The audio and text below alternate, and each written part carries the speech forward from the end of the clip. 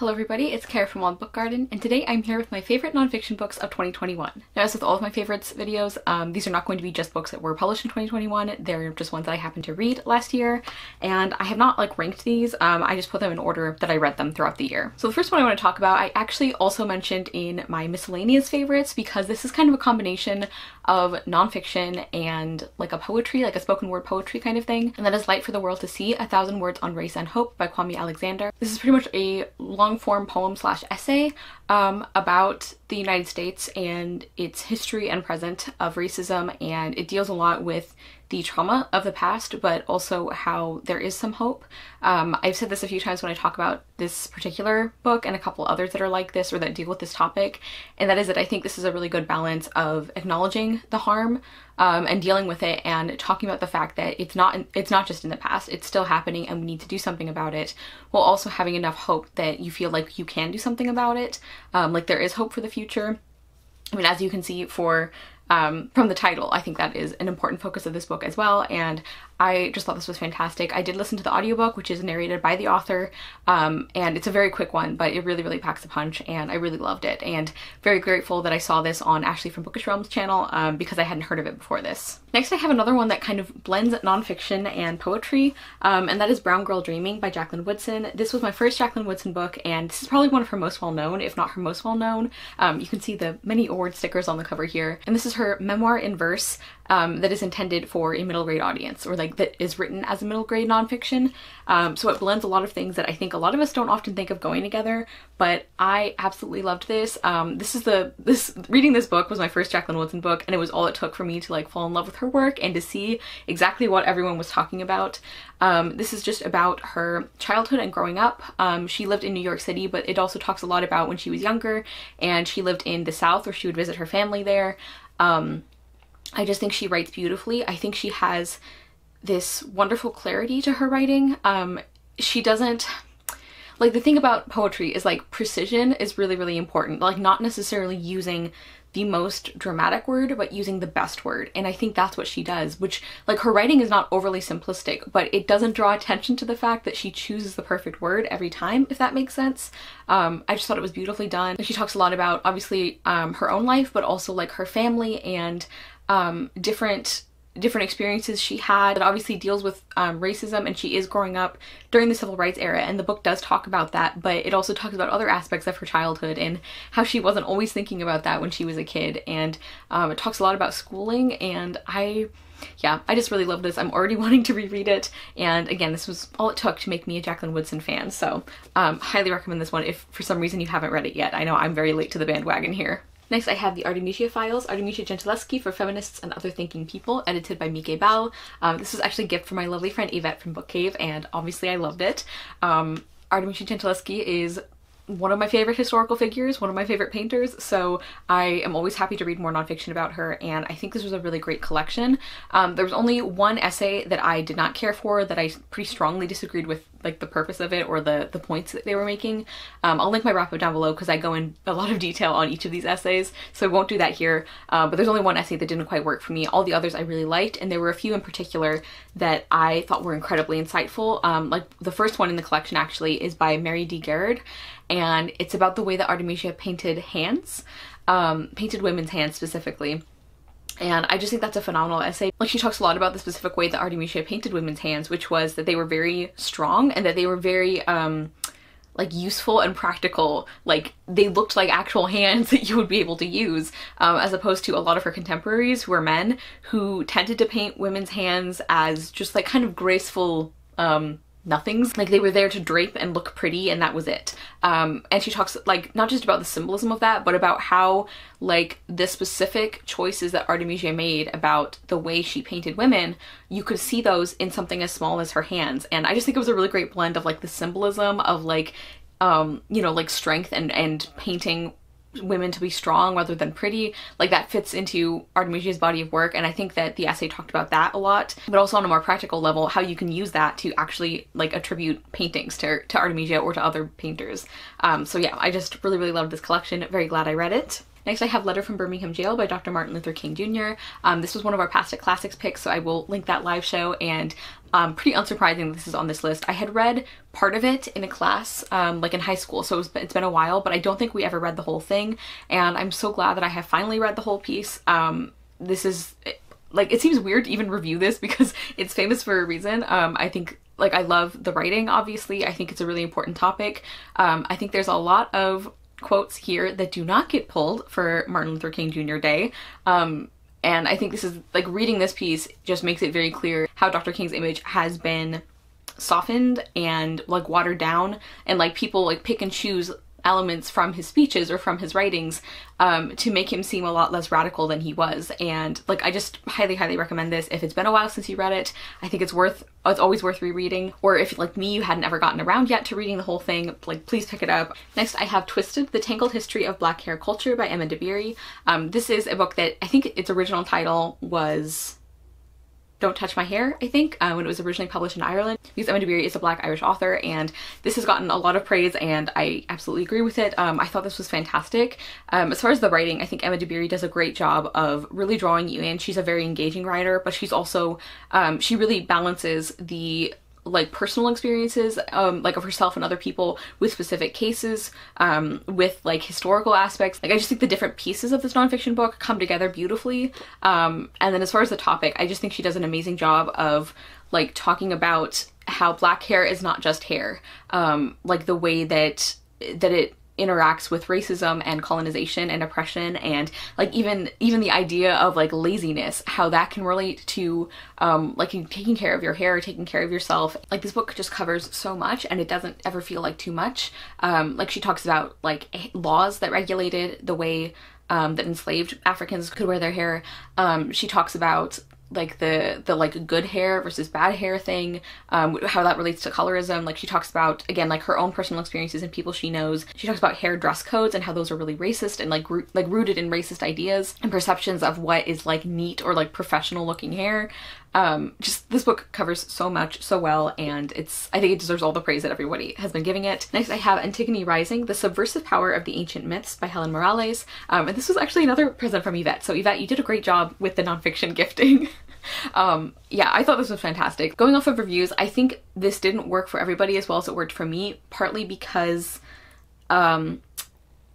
it seems like some people weren't happy with the connections the author drew in some of her chapters, but, like, she says in the introduction, so I should tell you what the book is about. It talks about classical myths and classical stories and how those affect our world today, like how they affect our culture and the stories we continue to tell, the things we value, even things like dress codes and diets and stuff like that.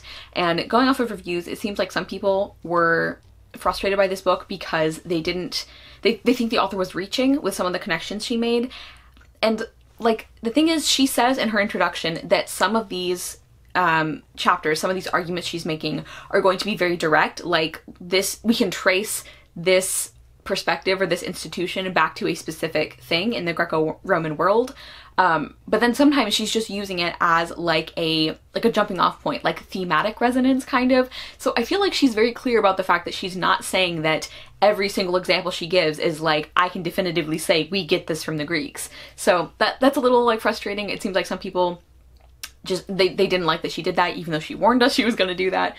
So keep that in mind, that this doesn't work for everyone, but I thought it was fantastic. I think it was really well argued. As I've been saying with pretty much all the nonfiction I think on this list, is she writes in a really engaging and approachable way. So I think this would be, several of these would be, like, good kind of starter nonfiction books.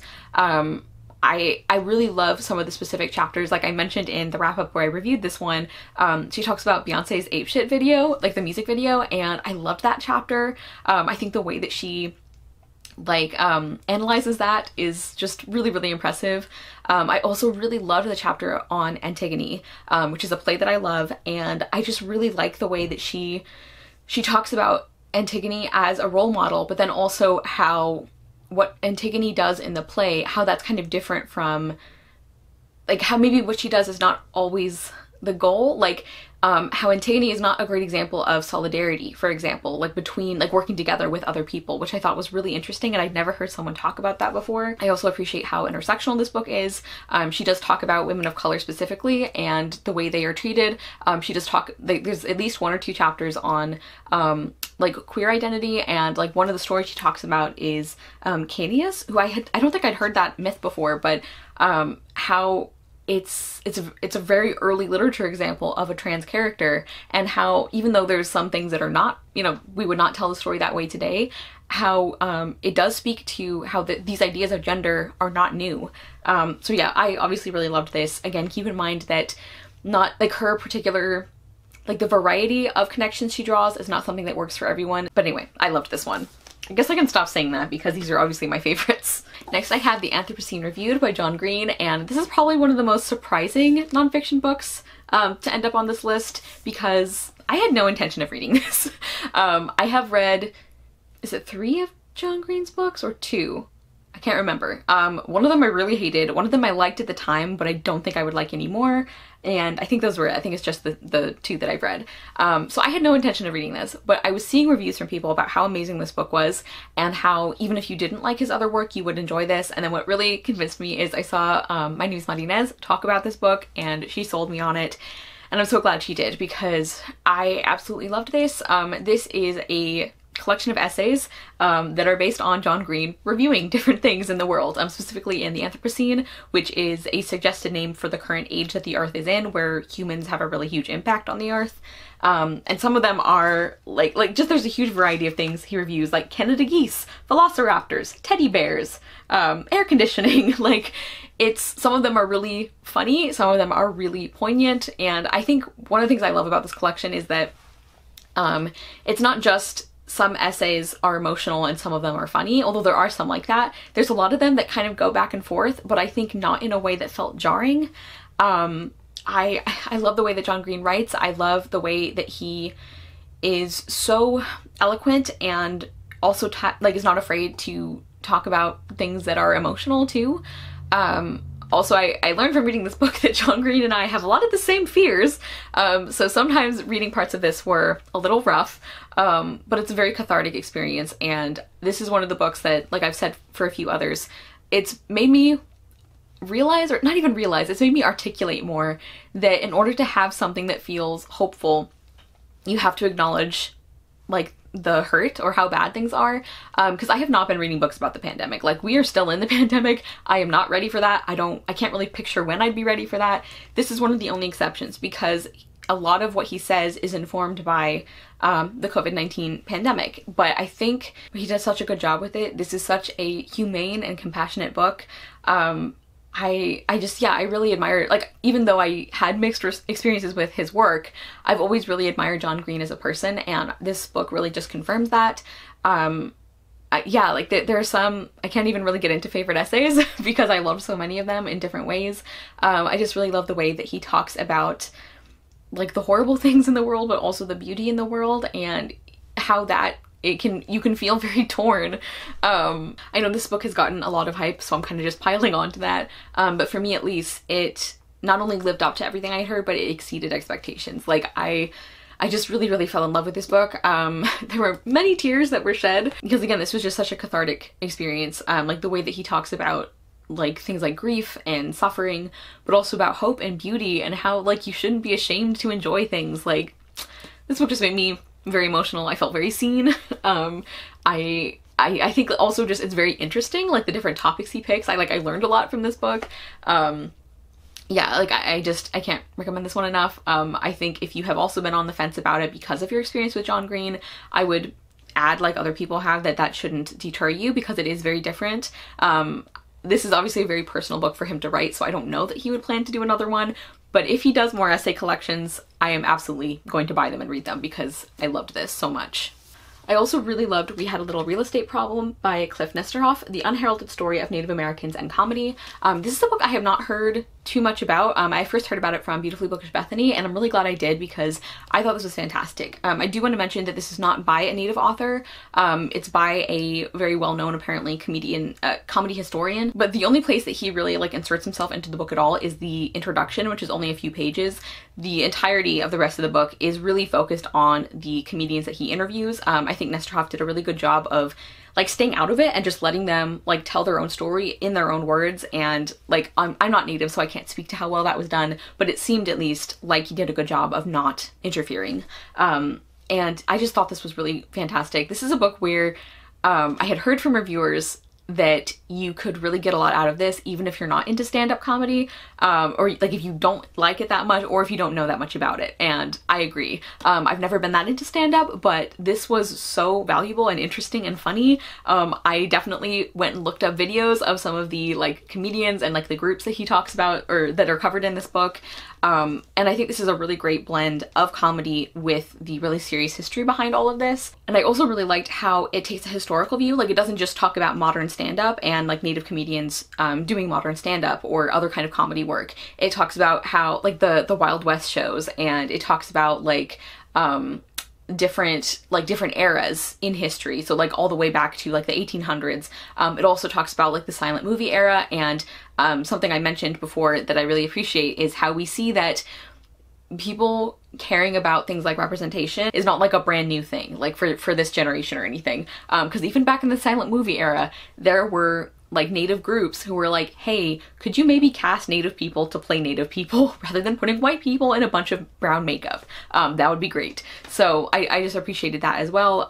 There are parts of this book that are very difficult to read because they deal with things like the residential schools and the like genocide of native peoples. So it's not like, even though it's a book about comedy, there is some darkness here, but I think that both of those things were given the time and the care that they needed, and I just would really recommend this book, not just for what it says about like comedy and like different cultures and how important that is, but also just for the history of native peoples in North America. Just, I think this is fantastic. I would definitely be interested though in recommendations by native authors on this topic if anybody has them. Next I have Joan of Arc by Herself and Her Witnesses by Regine Pernoud, and this is translated from the French by Edward Hyams. And I read this one as part of the Read the Renaissance book club, and I'm so glad they picked this book because I had not heard of it, and I thought this was really great. Now this is one of the books on the list, like I gave this one a 4 stars. I think most of the other books, I think this is the only book on this list that I gave 4 stars, and then there were 2 that were 4.5 that I'll get to. Everything else was 5 stars, but I had to put this book on this list because even though it wasn't a perfect nonfiction book for me, I loved it so much and I learned so much, and it was just a really, like, I'm just so glad that I read this book because, again, I hadn't heard of it before, and I'm really, really interested in St. Joan of Arc. I really love her, and I love learning more about her, and I just think this book is so valuable because, again, it's by herself and her witnesses, so we get these really long excerpts of Joan's own words and like of the people called to testify in her trials. I just feel like this was such a valuable opportunity to get to know her a little bit. Like, of course, it's always hard to draw conclusions about somebody's personality when you just have writings from them in a very specific context, but the little glimpses we see of how smart she was, of how like she had a sense of humor that she used sometimes even in these horrible situations, just like what an incredible person she was. I just really appreciated that. I actually have a whole discussion video where I talk about this book and I review it in addition to a novel in verse, and I talk in that video a lot about how we adapt historical figures, so I won't go into that aspect too much. I'll just link that down below. But I just really, really appreciated this. It meant so much to get to see Joan's own words and to see like what she did and what she said, and how, again, how brilliant she was when these people were deliberately trying to trip her up. And one thing I also really liked about this book is how I think Regine Pernoud did a really good job of like really debunking some big misconceptions about Joan and about her trial. Like there are several big points that she makes that I think debunk some popular like misconceptions or assumptions about Joan and her trial. Like Regine Pernoud makes it very clear in this book that this was a political trial.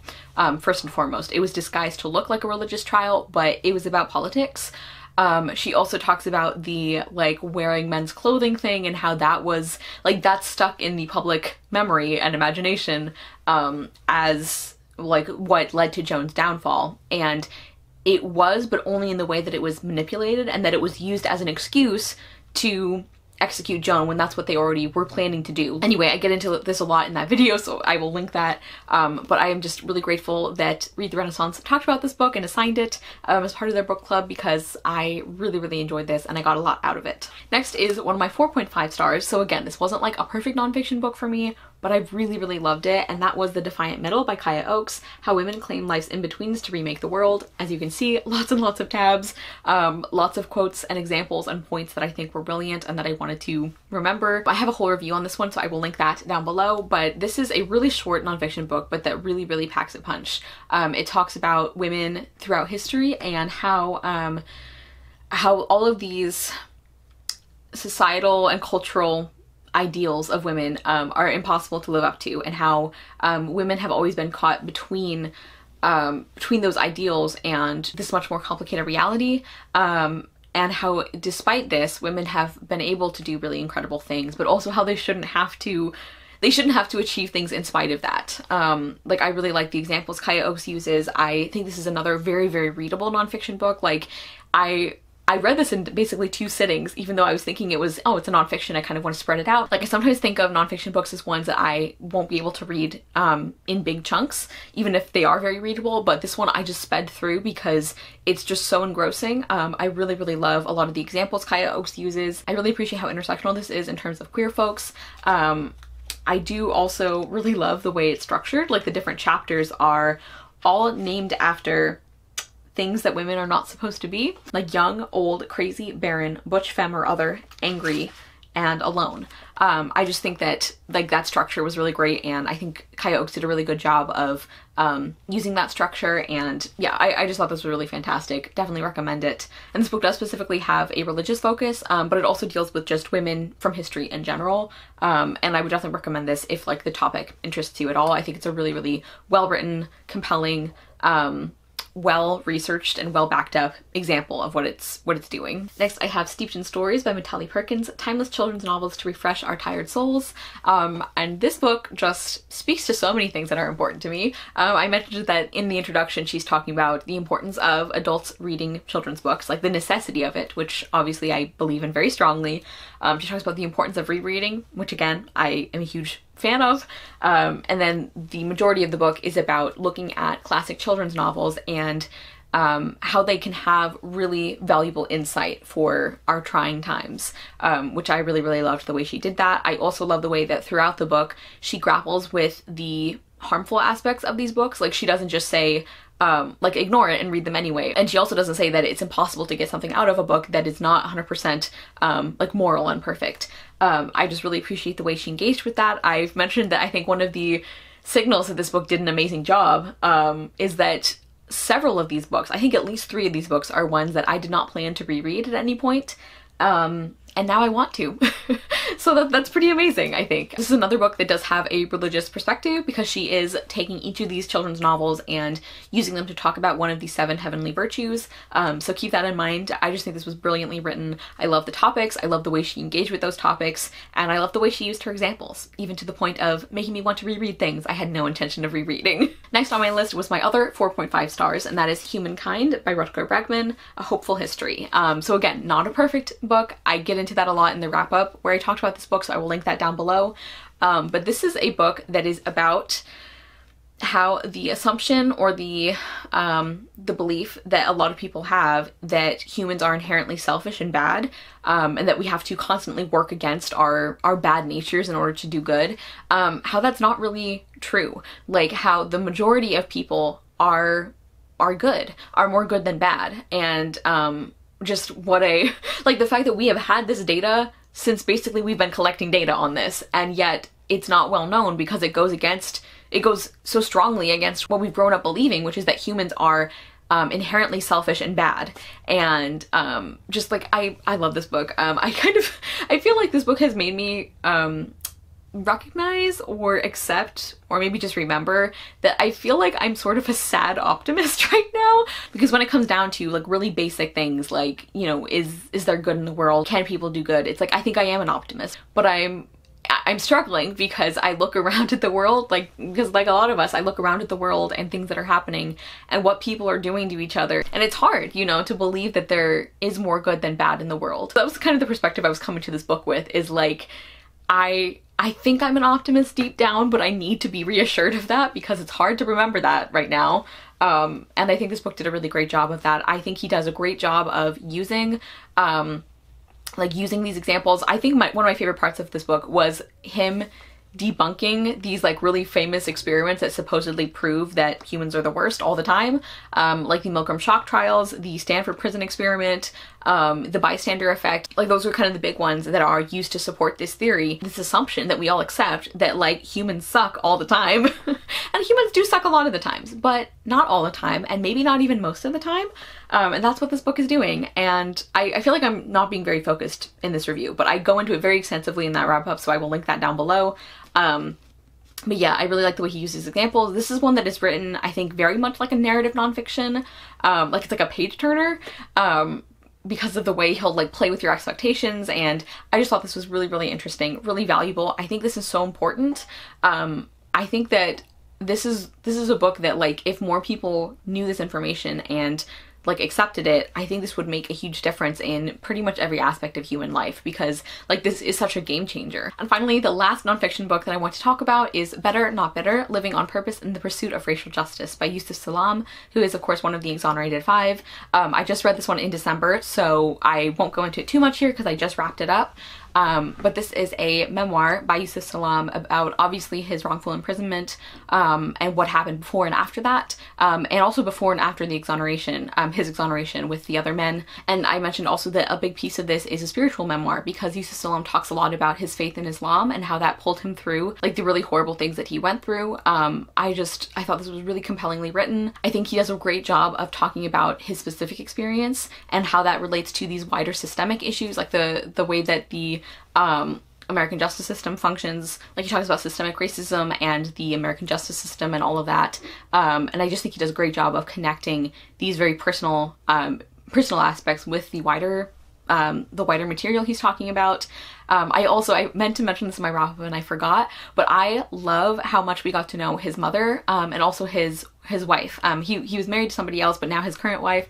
Like, I just love both of these women so much. Like, they just seem like incredible people, and I really love that we got to see what an important part of his life these women are. Like, I just really loved that we got to see that. And something else I mentioned is how amazing it is to me. Like, the title of this book is Better Not Bitter. So Yusuf Salaam does talk about, you know, being so upset with like the state of the world and how people are treated, and how you can use that anger to fuel change and how that's a good thing. But he's also pretty amazing about like not being bitter about it, which like I said in my wrap up, like I think it would be understandable if he was bitter about what happened to him, and the fact that he isn't is pretty amazing. I also don't want to make it sound like that should be the expectation, is that you just get over these things. I'm just saying that it would have been really understandable if he was bitter, and the fact that he isn't is pretty incredible. But yeah, really, really recommend this one. Just a fantastic memoir, and I'm really glad that I read this one.